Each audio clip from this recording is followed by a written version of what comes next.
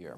This is part one, the awesome sound of 7 trumpets, and I think what I'm going to do is bring this down here so that I can look at it. If I put this right there beside you, would you like to stand? I think if I can just look at it and see it, I think that'll be great right there. All right, keep both of us company, although I think your idea is better. Let me try this. And the reason is this, I can read the next slide that's coming up. I can't read it from there.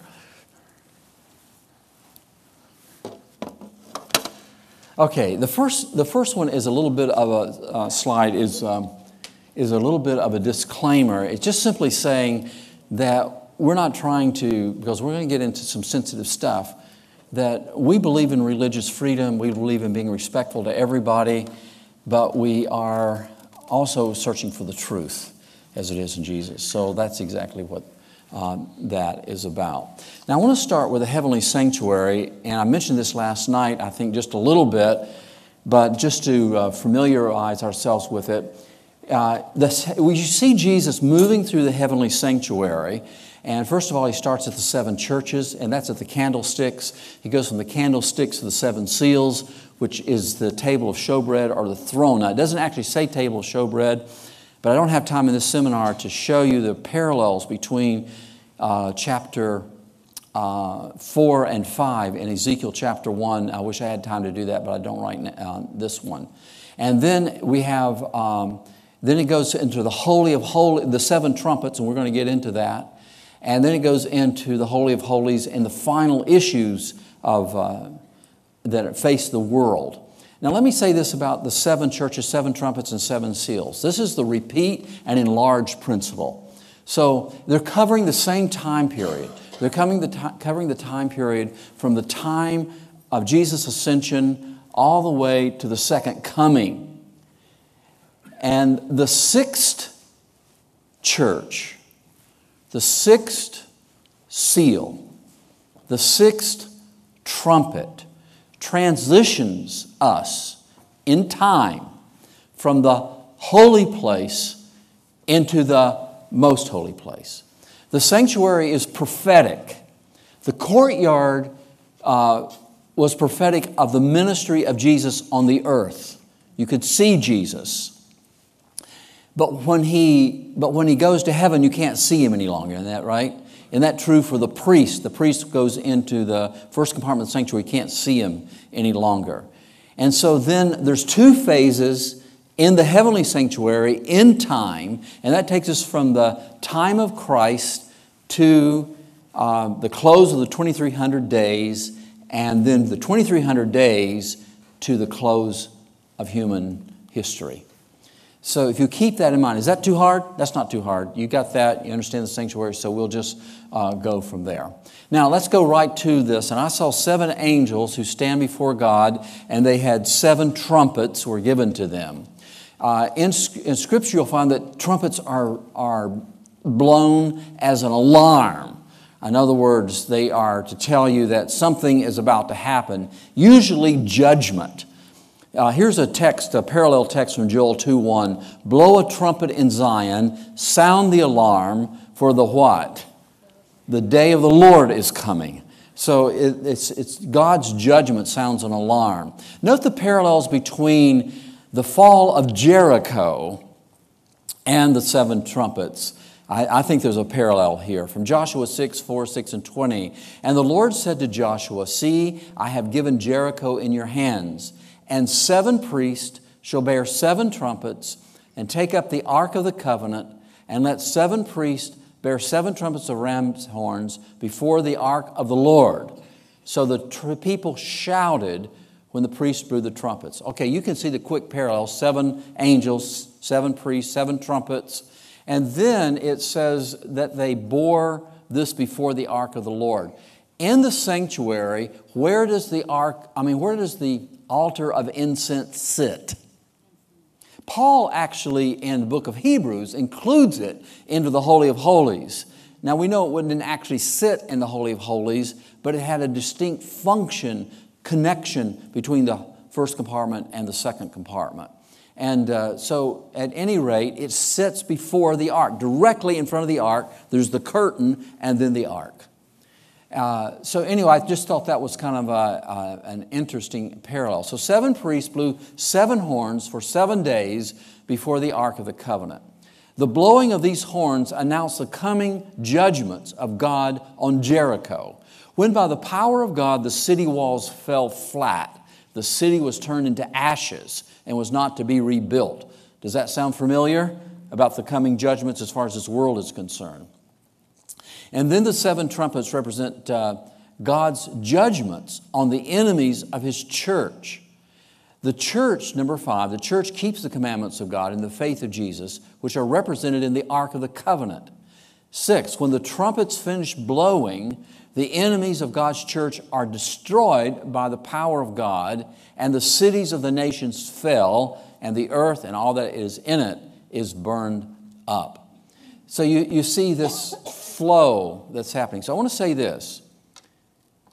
The judgments of God are already in the land. There's the final judgment. But the judgments of God are already here. And they're already operating. And this shows that. And if God had not had these trumpets, the Christianity, true Christianity, would have been wiped from the face of the earth. Let's go to chapter 8, verse 3 to 5. Another angel came and stood at the altar, that's the altar of incense, in the holy place, holding a golden censer, and much incense was given to him, so that he might add it to the prayers of all the saints on the golden altar which was before the throne. So the picture here that as you pray, that these prayers of ours go to heaven, Jesus adds His incense to our prayers. His incense is His perfect, wonderful righteousness, His own perfect life. And He adds that and makes it acceptable to the Heavenly Father. Aren't you glad for that? And then we notice what happens when those prayers go through Christ as our high priestly intercessor. And the smoke of the incense with the prayers of the saints went up before God out of the angel's hand. The angel took the censer. Notice the reaction now. The angel took the censer and filled it with the fire of the altar and threw it to where? So your prayers in heaven, our prayers in heaven, have a direct impact on the earth. God answers prayer. So the prayers go up, but the reactions come down on earth. And threw it to the earth, and there followed peals of thunder, lightning, and an earthquake.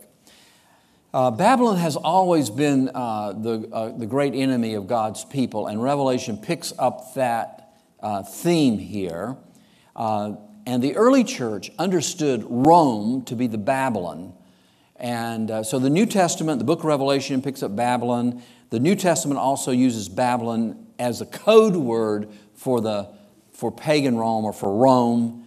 And I'm just going to go right on past that, but that's very important. You'll see in a moment. Rome, in both its pagan and its papal or religious phases, have been proven to be the enemy of God's faithful church for over 2,000 years.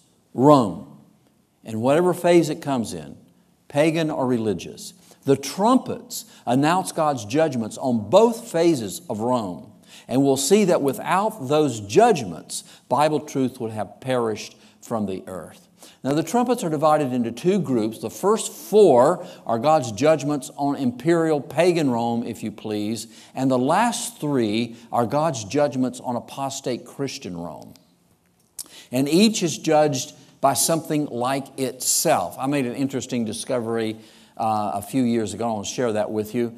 The first trumpet sounded, and here's the first trumpet, sounded, and there came hail, fire mixed with blood, and they were thrown to the earth, and 1/3 of the earth was burned up, 1/3 of the trees were burned up, and all the green grass was burned up. So these are symbols, and I found in my margin, because people say, what are all these symbols? And I found same symbols being used in the Old Testament against the enemies of Israel.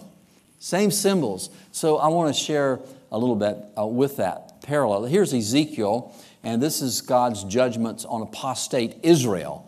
1/3 of you shall die of pestilence and consumed by famine. 1/3 will fall by the sword, and I will scatter another third. Go down to the bottom of that. When I execute judgments among you in anger and in fury and in furious rebuke, I the Lord have spoken. So what is the symbolic nature of this third? Because you see this third come all the way through the trumpets here, or at least a good portion of them.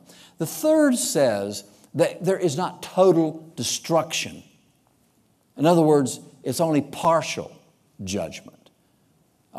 So that's the meaning there. Now here's another one. Gog and Magog, those were Ezekiel's code words for Babylon. Notice chapter 38, verse 22.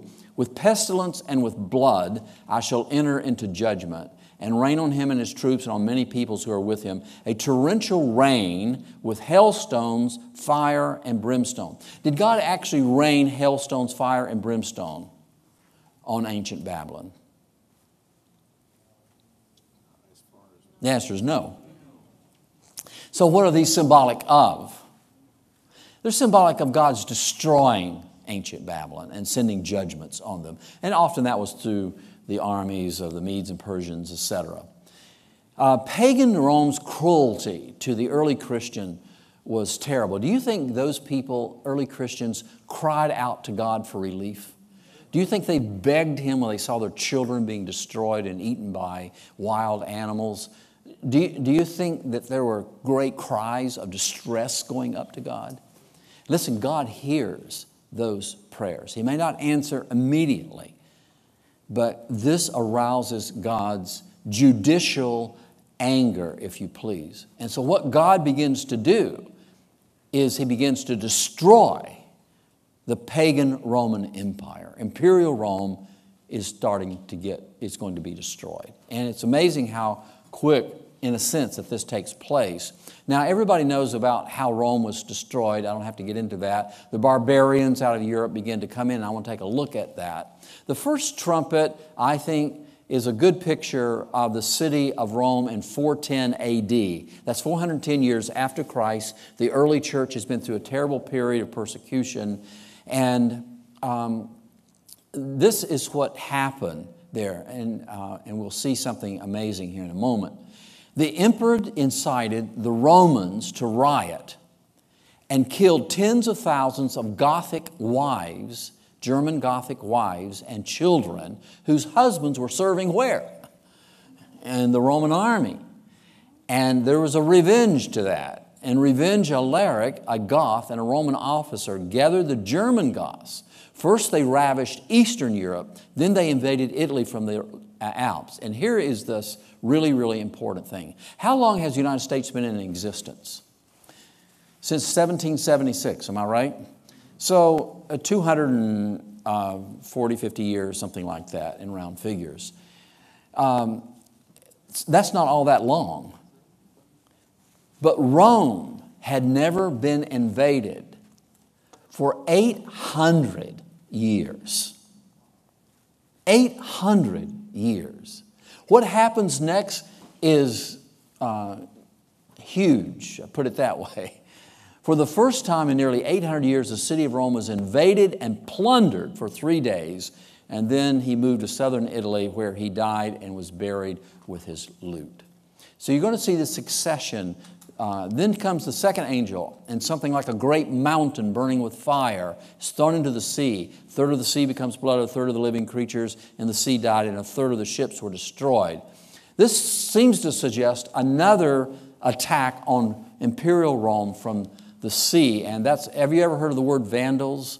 Vandalism? Well, this is where this comes from. It's another kind of Germanic tribe from North Africa.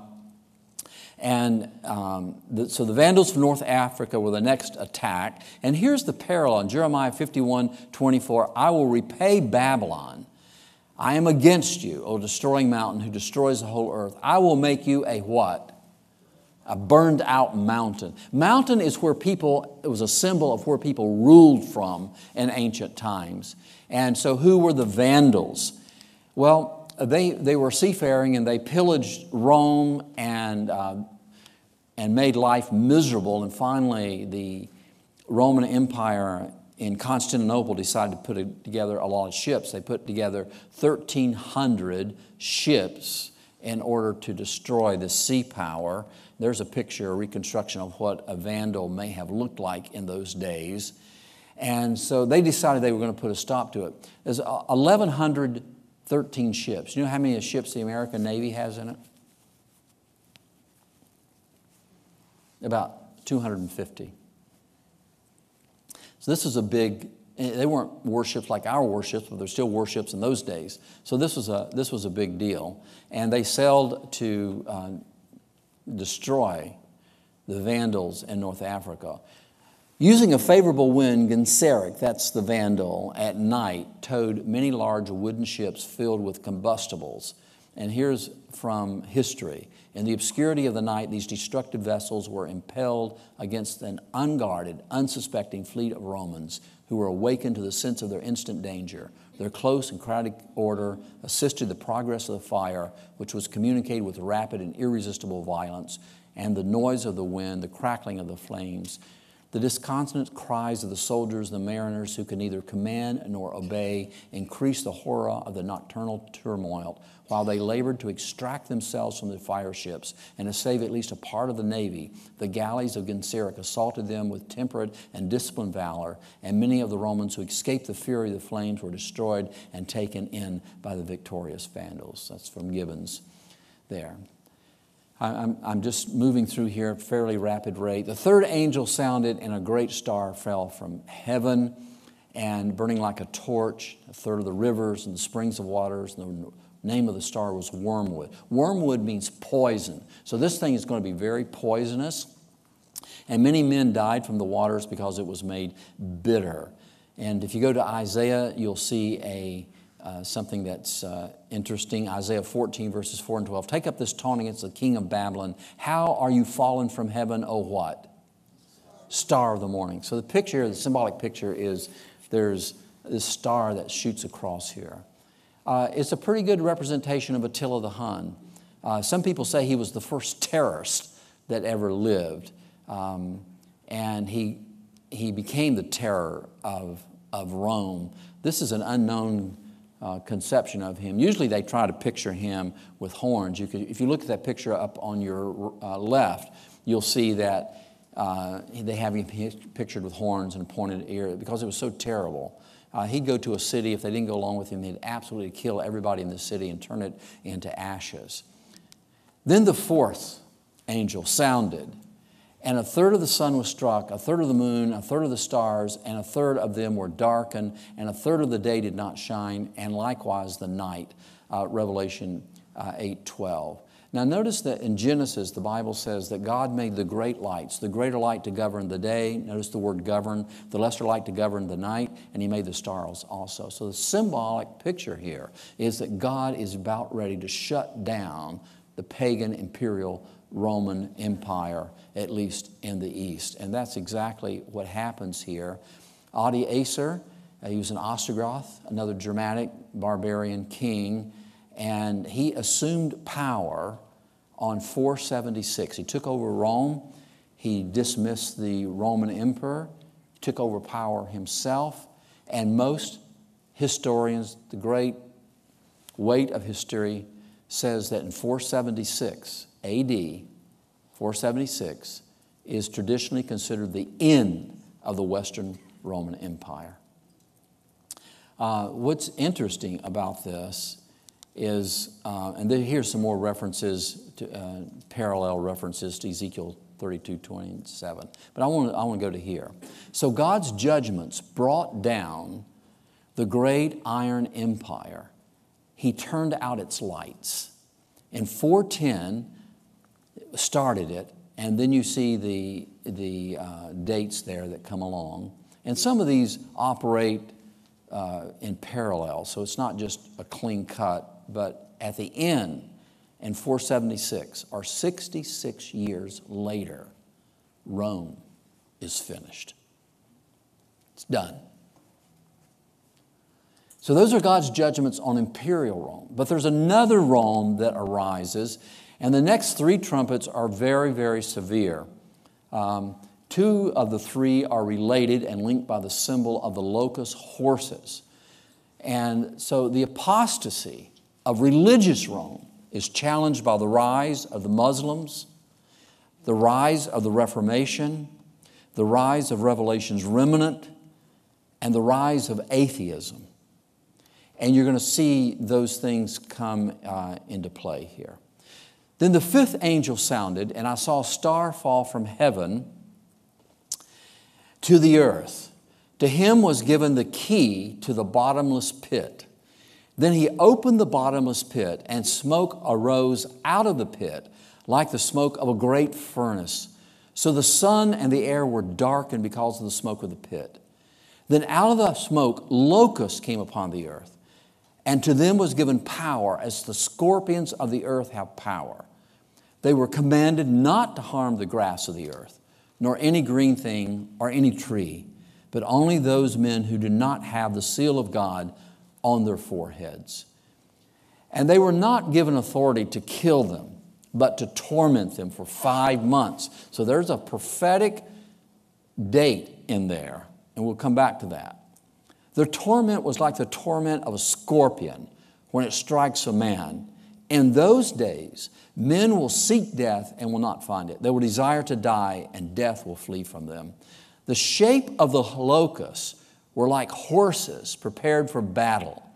On their heads were crowns of something like gold, and their faces like the faces of men. They had hair like women's hair, and their teeth were like lions' teeth.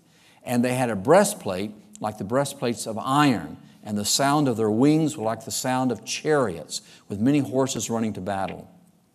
And they had tails like scorpions, and there were stings in their tails. Their power was to hurt men 5 months. That's repeated. And they had as a king over them the angel of the bottomless pit, whose name in the Hebrew is Abaddon, but in the Greek he has the name Apollyon. One woe is past. Behold, still 2 more woes are coming out of these things. Let's take a look at the data here just a little bit. First of all, a star falls from heaven and gets the key to the bottomless pit. Now, that bottomless pit is not a nice place. And I'm going to talk more about that bottomless pit here. He gets the key, and when he unlocks it, the smoke comes out of the bottomless pit, and the locusts, like horses, sting like scorpions, come out of it. They have faces like men, but hair like women. They make life miserable for 5 months. And their king is called Apollyon. Most of us know who Apollyon is, so I don't have to get into that. Now, let me again do a little bit of an analysis here. First of all, Rome comes in 2 phases. First is Western Imperial Rome. It's been destroyed now by the Germanic tribes of Europe. The second phase is apostate Christian Rome, and that's represented by both the Eastern Byzantine, which we don't talk much about, and we should get it included here. It's represented by Eastern Byzantine Rome and the papacy in Italy. So you have 2 pieces of Christianity that's taken over the whole Roman Empire. You have the Byzantine. We know them today kind of as the Greek Orthodox or the Orthodox. And then you have Roman Catholicism with the papacy that took over in Western Rome. Both have the following in common. Both of these branches of Christianity that had this in common. Both of them combined religion with a state. In other words, the religion was used by the state to enforce its religious teachings. Or the religion used the state, to enforce its religious teachings. And both terribly persecuted Bible-believing Christians. There was another line, and you have to really search in history to find them, but there are a lot of faithful early Christians who did not buy into either one of those. We believe that the Waldenses went way back, far beyond Waldo, and they really are very, very ancient Christians who preserved the early church and the faith of the early church in the Waldensian Mountains. But they were not the only ones. You have the Abagenses, and you have others in Africa, and so forth. But these had joined with the state, and they became the prominent religious power in the old Roman Empire. I thought I saw somebody's hand. Yes? I studied that in world history in school in New York. Yes, yes. It's fairly common history, really. It's so different now. Yeah, it is. Okay, let's go.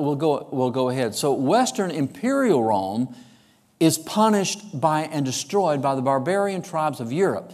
They're destroyed and judged by something like themselves. The religious Rome is punished by the rise of a new religious power. And that is the rise of Islam. Ancient Israel had many enemies. How did God punish ancient Israel's enemies? By often confusing them, right? And they duked it out while God's people were preserved. Often that happened. We're going to see something very fascinating happen here as we go. So who is this star from heaven, fall from heaven? Let's let the Bible give the answer. How are you fallen from heaven, O Lucifer, the day star, son of the morning? And he, Jesus, said to them, I saw Satan fall like lightning from heaven. Luke 10:18. Revelation 12:9. So the great dragon was cast out, that serpent of old called the devil and Satan, who deceives the whole world, and he was cast out to the earth, and his angels were cast out with him. Satan has always been busy trying to confuse religion. Paganism, and in many forms, is a corruption of the true religion that was given to Adam and Eve in the beginning. And the papacy, I say this kindly, the medieval papacy and Byzantine is a corruption of the faith that was given to the early church and the apostles. The early apostles, even I got online, Catholic online, and they admit when you talk about the Inquisition and you talk about those horrors that were invoked during the medieval times, they admit that the apostles would not have done that. That's an astounding admission. It's an admission that they then did not, even though they claimed they did not inherit the faith of the apostles. Because if they had inherited the faith of the apostles, they would have never invented the Inquisition. We judge them out of their own mouth, so to speak. And I say that respectfully, but it's the truth. So there is a line of honest people here. I'm not honest people. Well, honest. They're certainly honest. The early Christian church. Now, let's go on just a little bit and take a look at this bottomless pit. And to him was given the key to the bottomless pit. So Satan is given permission to do something that he's not been given permission to do earlier. There's a huge thing going on unseen. There's a huge battle going on. And we'll see that here. And he opened the bottomless pit. Satan opens the bottomless pit. Smoke arose out of the pit, the smoke of a great furnace. What is this abyss, this shaft, this bottomless pit? Let's go to 2 Peter chapter 2, verse 4. And they, the demons, you know the story, begged him, Jesus, that he would not command them to go into the abyss. This is when the pigs, remember the pigs that ran over 2,000 of them? And the devils, he was casting the devils out of these young men. And the demons begged Jesus not to send them to the abyss, but to allow them to go into the pigs. They'd rather go to the pigs than go to the abyss. The demons don't like the abyss.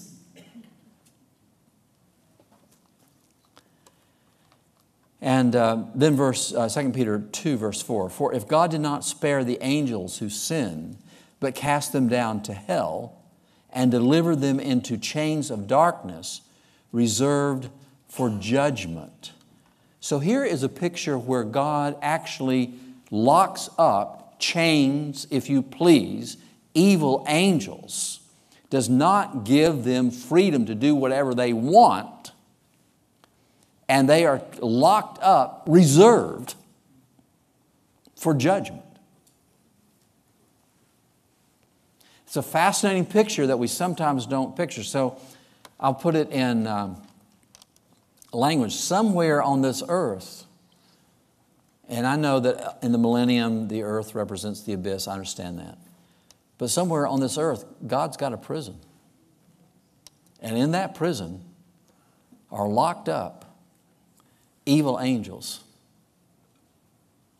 who are not given free rein to do what they want to do. If they were, we wouldn't be here. I think Ellen White says someplace that if the devil had his way, he'd kill every sign of life, every little bird he'd destroy.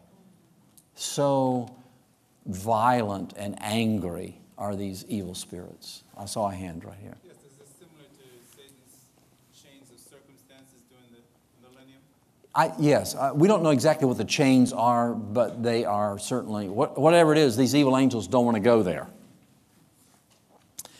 Revelation 11 verse 7 says this beast that ascends out of the what? We'll talk about that if we have time a little later. And then Revelation 20 verses 1 to 3 says Satan is bound there for 1,000 years. So he's bound up here. So my point again is they're not given free rein. They're restrained by the power of God. However, our sinful choices give them advantages that they could never have. And that's why you see all this spiritualism coming in. Some years ago, they had this huge series on Harry Potter. And when I saw that, I said to Adventist audiences, if you're letting your children look at that, shame on you, because this is a plan by the enemy of souls to bring demon possession to little children. Satan wants access to our loyalty. All right. Revelation 9, verses 2 to 3. And the sun and the air were darkened because of the smoke of the pit. So this is going to be a change on planet Earth. Then out of the smoke, locusts came upon the earth, and to them was given power, as the scorpions of the earth have power. Now, locusts can eat their own weight in crops every day. We don't feel a threat from locusts in this country because we have pesticides that we can knock them out. But in some parts of the world, locusts are still a big threat. And you can read about it every once in a while. I read about not long ago in a country where they were trying to get rid of the locusts.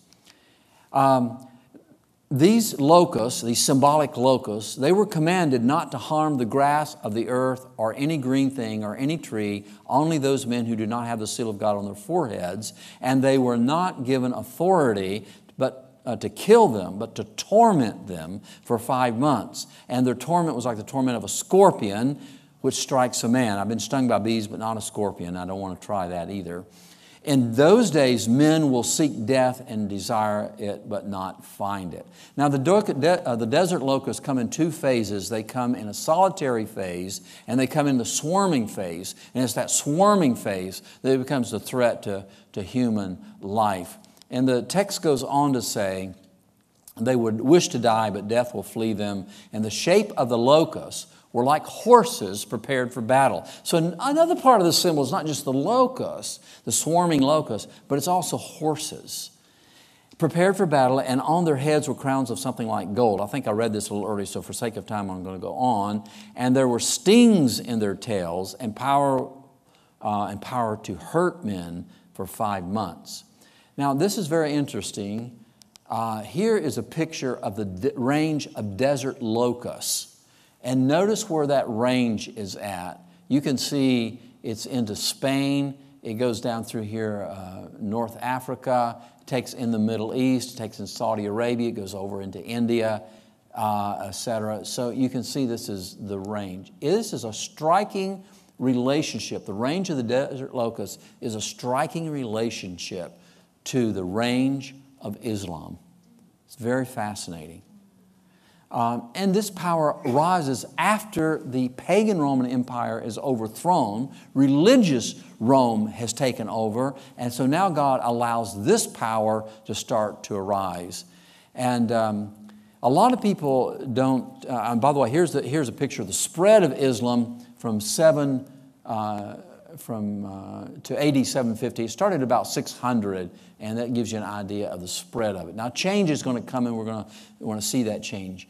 Many people don't understand one of the reasons for the Crusades. Among Roman Catholics, it was thought that the pious and meritorious act, in other words, you got merit for salvation, was to undertake a journey to some sacred place. Especially, it was thought that a pilgrimage to the land that had been trod by the feet of the Savior of the world, to the holy city that had witnessed His martyrdom, and was particularly pious undertaking, and one which secured for the pilgrim the special favors and blessings of heaven.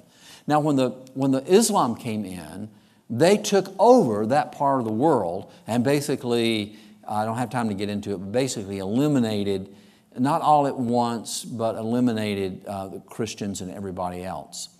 The Saracen caliphs had for 4 centuries pursued an enlightened policy toward the pilgrims, Christian pilgrims, even encouraging the pilgrimages as a source of revenue. So they owned the place, but they said, it's fine. Send your pilgrims in here. We're glad to have them. Come in. We're all nice. The Roman papacy was not long, however, but in the 11th century, here's the change. The Turks, zealous followers of Islam, wrested from the caliphs almost all of their Asiatic possessions. The Roman papacy was not long in realizing that power had fallen into new hands. 3,000 pilgrims were insulted and persecuted in every way. The churches in Jerusalem were destroyed or turned into stables. If it were a meritorious work for pilgrims to make a pilgrimage to the Holy Sepulchre, much more would it be a pious act to rescue the sacred spot from the profane infidels. This was the sentiment that for 2 centuries or more stirred the Roman Catholic world to its profoundest depths and cast the population of Europe in wave after wave upon Asia. Here are the cause of the Crusades. We ought to understand the Crusades, and still a very touchy word. President Bush, I think the second one, used the word crusade when they were going into the Iraqi war. It just stirred up in Islam a lot of memories, and people reacted to it. Pope Urban II called a great council of the church at Placentia in Italy to consider the appeal, 1095 years after the birth of Christ. But nothing was effective. Later in the same year, a new council was convened in France. Pope Urban purposely fixing the place of the meeting among the warm-tempered martial Franks or French. Pope Urban himself was one of the chief speakers. He was naturally eloquent, so that the man, the cause, and the occasion all conspired to achieve one of the greatest triumphs of human oratory. Pope Urban pictured the profaning of the places made sacred by the presence of the footsteps of the Son of God. Actually, this is part of his speech. When Jesus Christ summons you to His defense, exclaimed the eloquent pontiff, let no base affection detain you in your homes. Whoever will abandon his house or his father, his mother, his wife, or his children, his inheritance, for the sake of my name shall be recompensed 100-fold and possess life eternal. Well, the crowd responded, and this is what launched the Crusades. But Jesus would have had an answer to that. And here would have been Jesus' answer. Jesus said to the woman at the well, believe me, the hour is coming when you will neither in this mountain nor in Jerusalem worship the Father, but the hour is coming, and now is, when true worshipers will worship the Father in spirit and in what? For the Father is seeking such to worship Him. This tells us there are no more holy mountains. When I took that trip to Israel, we had a Palestinian guide. He was Christian from Bethlehem. But I still remember sitting there on that mount where Islam has that temple, the Dome of the Rock, which could touch off another world war. And I remember sitting there, he was sitting there on some kind of a stone thing. And he looked at us and he says, you know, this place has caused us a lot of trouble. It's caused us a lot of trouble because they didn't pay any attention to what Jesus had said. There are no more holy mountains. Now it's interesting, the history is interesting, but it's not holy. What Jesus wants us to do is to worship Him in spirit and truth, to be a blessing to the world. If you never travel there, you've not missed much. It's interesting from a historical standpoint, but not from a salvation standpoint. So the Muslim Turks take power from the Muslim Arabs, and they begin imposing harsh treatment on Catholic pilgrims. In response, the Pope calls for the Crusades in 1096. Edward Gibbon calls the Crusades savage fanaticism. I don't have time to go into all the Crusades, except I will tell you that on the way, the Crusades were not only aimed at Muslims and Islam, they were also aimed at Jews, and they were also aimed, of course, any heretics that might get in their way. But they actually destroyed a whole community of Jewish people, men, women, and children, slaughtered them on the way. It is Rome, and I say this clearly, kindly, it's the Roman papacy that taught Europe to hate Jews.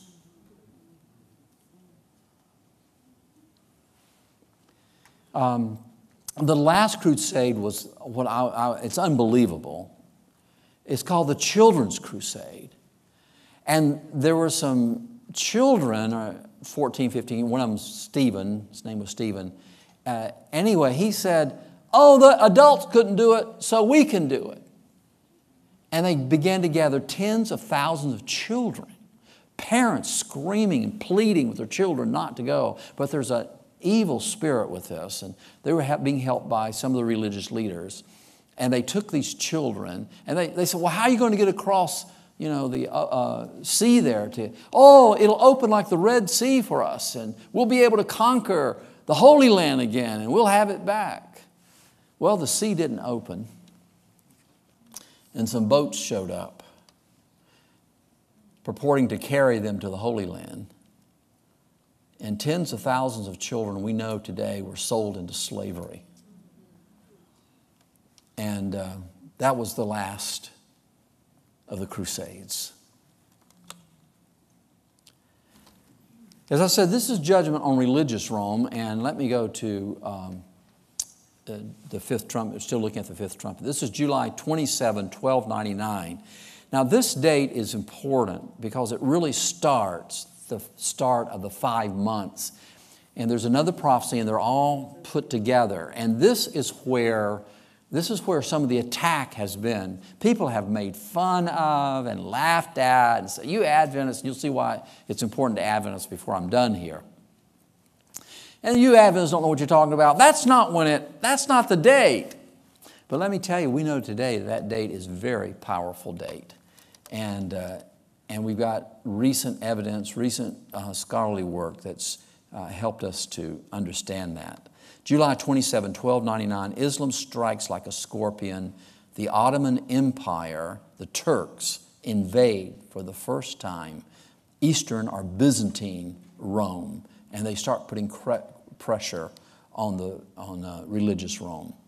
So this is a prophecy of 5 months.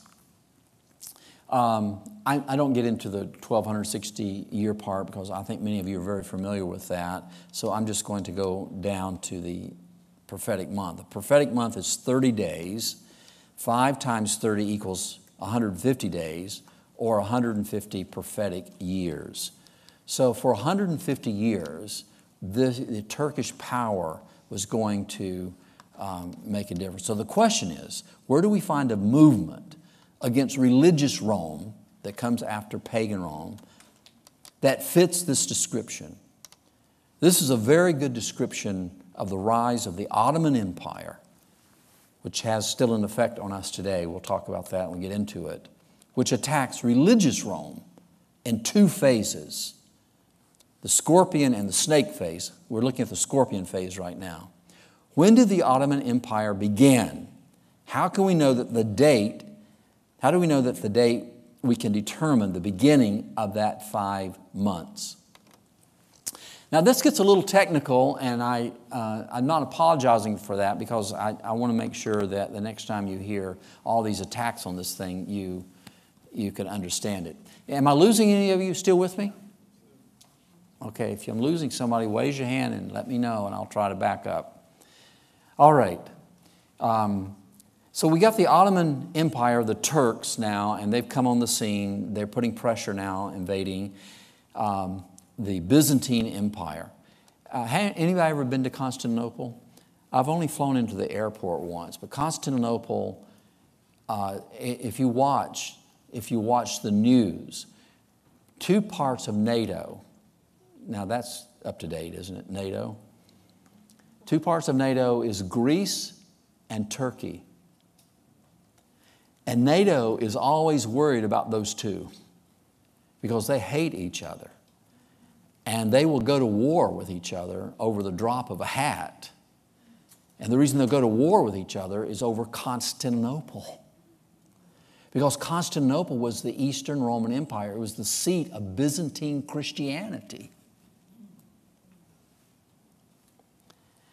So the Ottoman Empire, also known as the Turkish Empire, Ottoman Turkey, or simply Turkey, was founded in 1299 by the Turks under Osman I in northwestern Anatolia. That's another name for Asia Minor, or Turkey today. And that's Encyclopedia Britannica. The date that historian Gibbons gives is July 27, 1299, for that attack on the Battle of, I don't know if I always say this, but it's Bephius, between Osman I and the Byzantine Emperor in what today is northwest Turkey.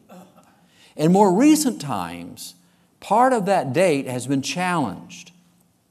July 27 is not challenged, but the 1299, and most often replaced with the year 1302 and 1301. Now I'm sharing this because as Seventh-day Adventists, we need to know the truth as it is in Jesus. And you're going to find that under the 6th trumpet, you're going to find the prophetic rise of the Adventist movement. And that prophetic rise is tied to some dates. And if this date is wrong, then the dates of the prophetic movement are wrong. And that's where our enemies, both outside the church and, bless their hearts, some inside the church, have attacked and said, you can't really call yourself a prophetic movement because these dates don't work.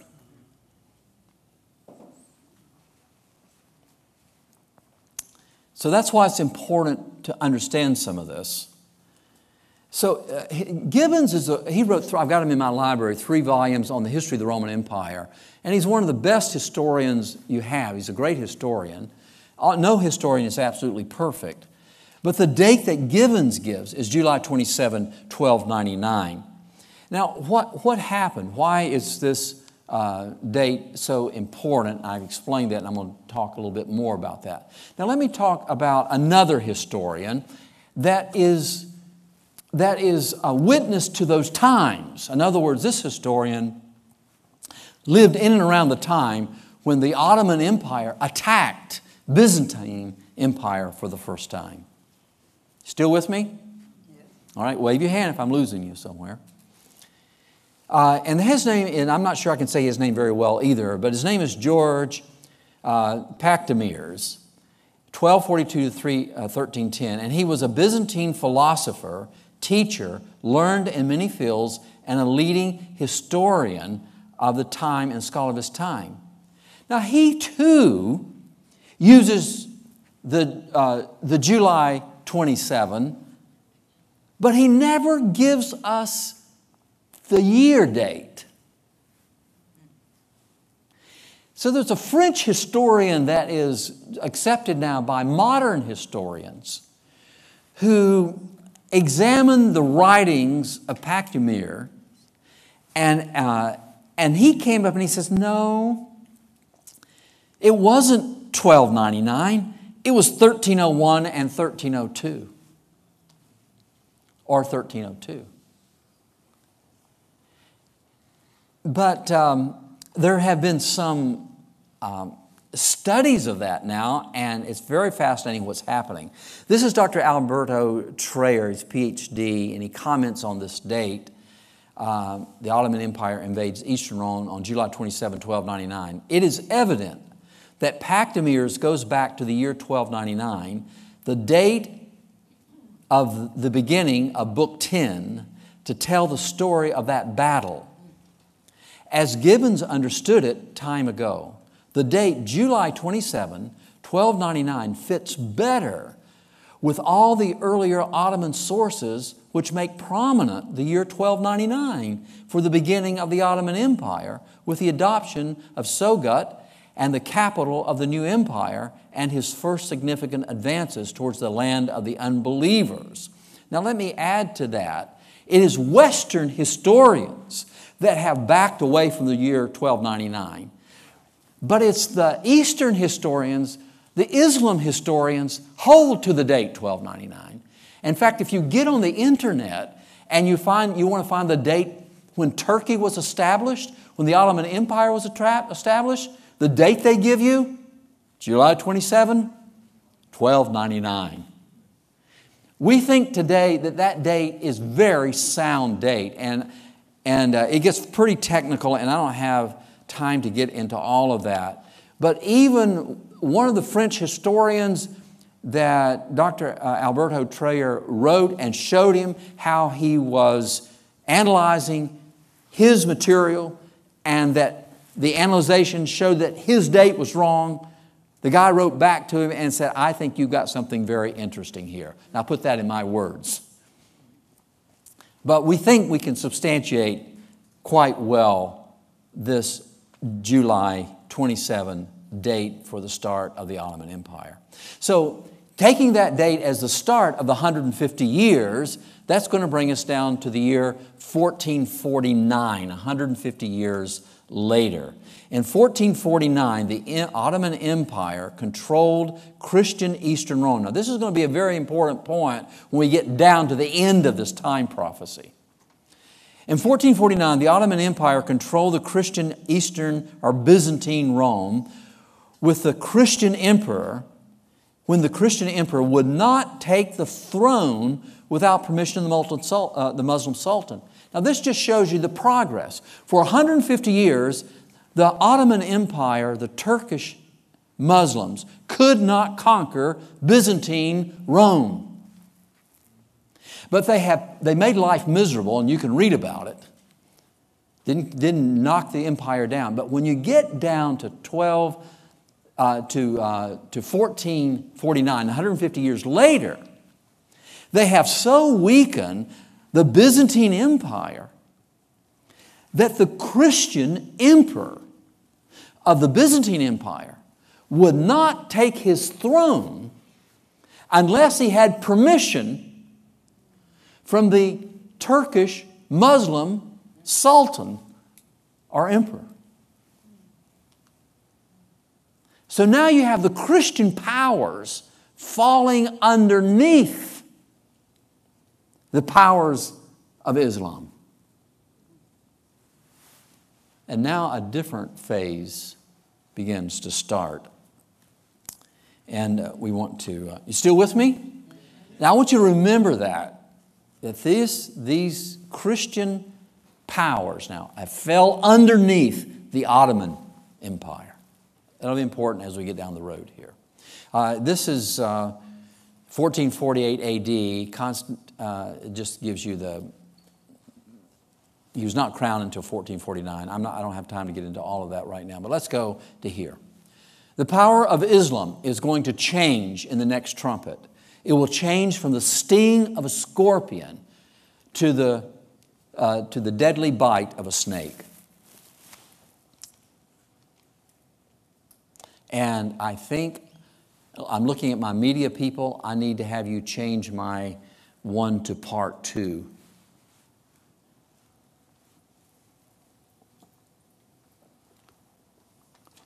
All right, very good. Thank you. You guys are really right on it. It's terrific. All right. Let's go to part 2. And this is some review here, and I'm not going to go through the review because I usually do this in about 3-part series, and you have to review a little bit in order to get down here. Oh, there's an interesting picture. See that? And I found this in a library, a public library, but it's a Muslim shooting over the rear of a horse. By the way, who are the great horsemen of civilization? Who are the people that brought horses to us? What's the most famous kind of horse? Arabian horses. So these guys were, and they would ride these horses into battle, and their enemies would see them coming, and then they would turn their horses and look like they were fleeing. And when they did, their enemies put down their shields, and they come right back over the rear of the horse and let loose a barrage of devastation. Okay, so it's going to change. The power of Islam is going to change to the body of a snake. Okay, the 6th angel, the 6th trumpet sounds. Then the 6th angel sounded, and I heard a voice from the 4 horns of the golden altar, which is before the Lord, before God, saying to the 6th angel who had the trumpet, "Release the 4 angels who are bound at the great river Euphrates."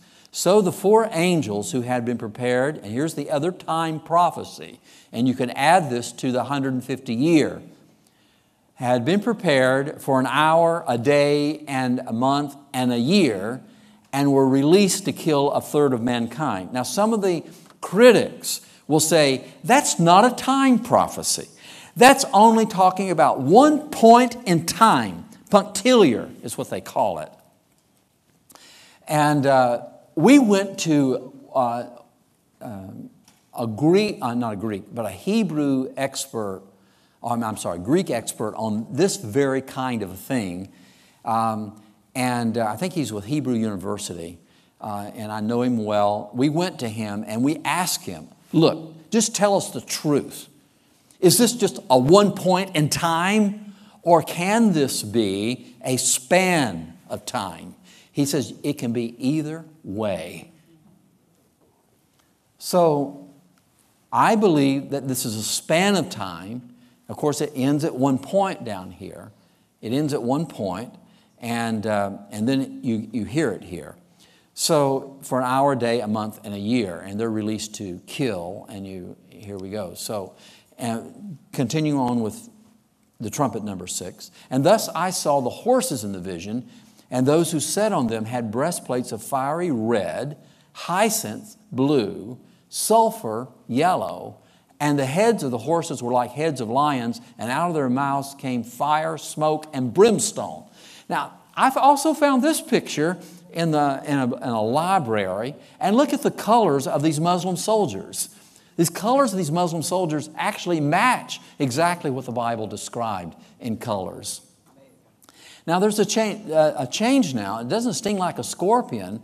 It has a bite like a snake, but these horses actually, in vision, he sees this symbolic, actually belch brimstone and fire. That's a fascinating picture there. And I want to talk about that for a moment. Constantinople was the great prize that the Ottoman Empire wanted, because Constantinople sits on the control. You can control Asia and you can control Europe in those days from Constantinople. And you could control the north. It had the entryway from the Mediterranean into the Black Sea. It was an incredible strategic spot. The Byzantines and the Greeks had so fortified Constantinople that no one had been able to conquer it. We don't even know what the formula is today. They had a thing called Greek fire, and they would unleash this out on the causeway, the river, the connection between the Black Sea and the Mediterranean. They'd unleash this, and their enemies couldn't stand up against it. The walls seemed like they were absolutely impregnable. But now there's a change, because a thing called gunpowder has been invented. And the Turks were quick to make use of gunpowder. So what they did is they had big brass cannons, and they melted those cannons down because they couldn't haul them over the terrain in one piece. They melted these cannons down, and then when they got to the walls of Constantinople, they melted them down again and recast them, used gunpowder, and blew down the walls of Constantinople. This thing now stings or bites like a snake. Constantinople falls, and the Byzantine Empire is done. You'll see something else that's going on, though, with this. You say, well, what about the papacy in the West? Well, I'll talk about that a little later here.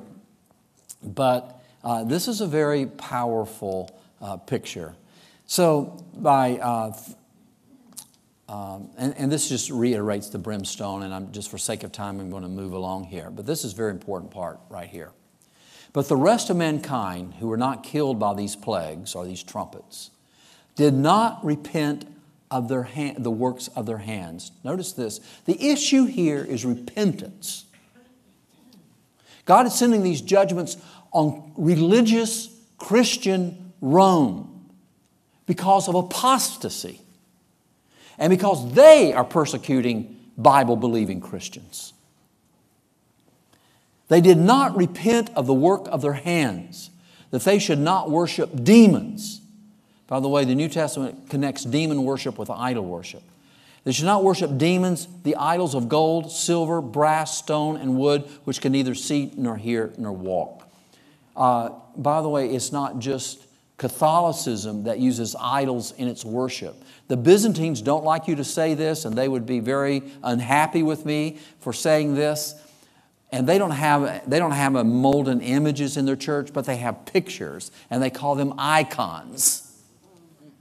And their people still go in and bow to those icons and kiss those icons, and yet they say, but we're not worshiping them.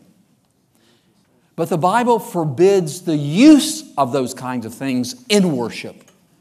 And it's very offensive to God. And these powers are doing that. And the Bible's very specific right here in Revelation, saying this is why God sent these judgments on these folk. All right, let me just go on here. So in 1449, at the end of the first 150-year prophecy, the new Byzantine emperor takes the throne with the Muslim permission. But just a few years later, in 1453, the Ottoman Empire strikes like a snake, and Constantinople falls with the invention of gunpowder. All right, let's take a look at that time prophecy again. You still with me? This is fascinating stuff, and it's getting closer to home, and it's going to get very close to home before we're all done here. So the first 150 years started in July 27, ends in 1449, and then you have this prophecy. You can see the outwork of that, the 1 hour, the 1 day, the 1 month, the 1 year. All that adds up to 391 years and 15 days. So, and that will end on August 11, 1840.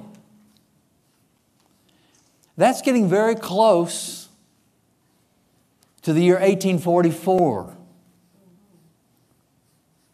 So, what do we see going on here? Now, I like history and I like timelines, and I just want you to take a look at this, and we're going to build this list.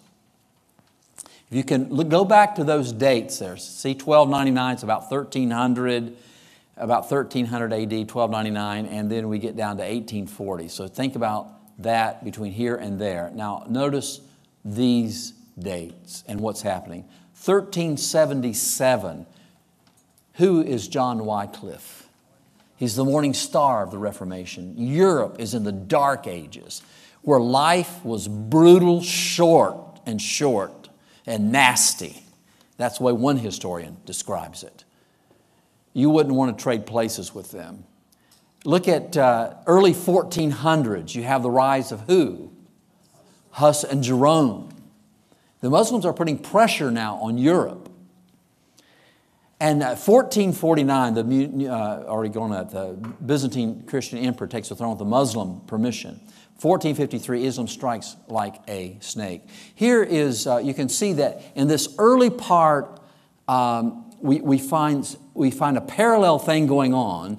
You find the apostate Christian powers coming under pressure from Islam, and at the same time, you start finding the morning stars of the Reformation.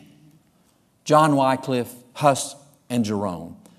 And I won't take time to go into that for sake of time, but I want to come down to a little bit more dates here. Then look at 1453, Islam strikes like a snake, and 1492, what happens? America's discovered. We all know the little thing, 1492, sound the ocean blue or whatever. Columbus sailed the ocean blue. So this is all important.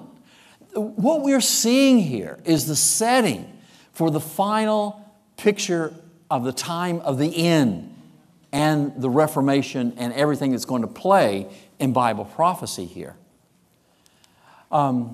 Now, then the scene changes.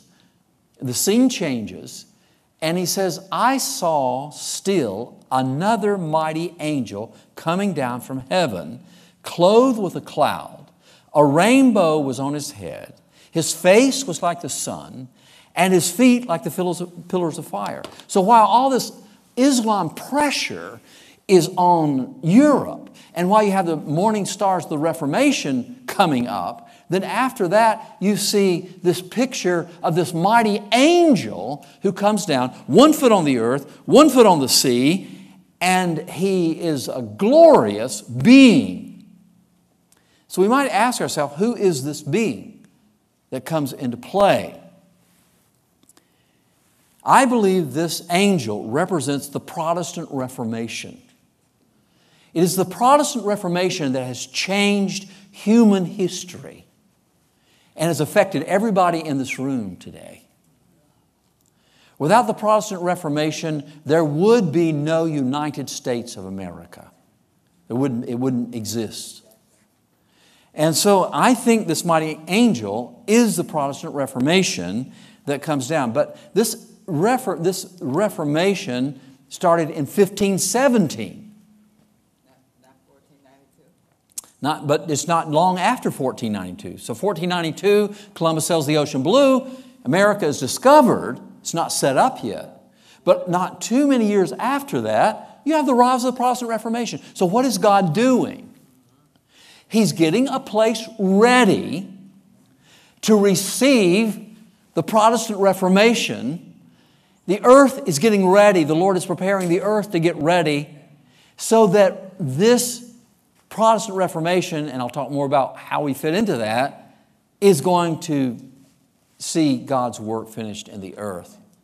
So if we take a look at that, again, there is Martin Luther. You can see all those dates again. See, there's John Wycliffe, and if you go back to 1300, 1299 with the Ottoman, and then you just see those dates flow right down there, and then here's Martin Luther. So something powerful is really happening here. And I don't want to take time to get into Martin Luther. I could do that, but I'm not going to do that right now. Except I will say this, the Protestant Reformation only had a huge impact as far as America is concerned, but the great contribution of the Protestant Reformation was to translate the Bible into the common tongue. And not only has English been pulled together because of the King James Version, but the German language was also pulled together and standardized because of the translation of the Bible into the common tongue. And this is worth watching time here. Got a few more minutes. This is Dumanet on the history of the Protestant Reformation. Now, this protest opposes two abuses of man in matters of faith. The first is the intrusion of the civil magistrates, and the second, the arbitrary authority of the church. Instead of these abuses, Protestantism sets the power of conscience above the magistrate and the authority of the Word of God above the visible church. But it goes further. It lays down the principle that all human teaching should be subordinate to the oracles of God. The protesters had moreover affirmed their right to utter freely their convictions of truth. They would not only believe and obey, but teach what the Word of God presents. And they denied the right of priests or magistrates to interfere. The protest of Spires was a solemn witness against religious intolerance and the assertion of the right of all men to worship God according to the dictates of their conscience. I want to stop and say this, and we're going to see that in just a minute. The Protestant Reformation is at a critical point. The protest of the princes, I'm not going to take time for the history. Before Charles V takes place, I've been to Spires, I've been in that cathedral, I've seen that huge crown where the Pope would crown all the prelates, or not prelates, but the kings of Europe and so forth. But they stood there and they made this protest. And that's where the word Protestantism comes from. And that's why we have today the Constitution of the United States. The Constitution of the United States is not a Roman Catholic document. It's a Protestant document.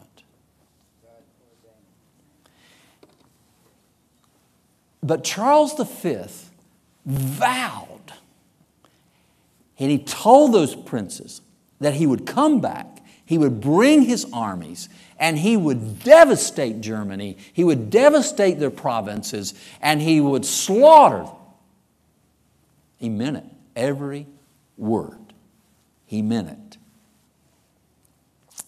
But there was a problem,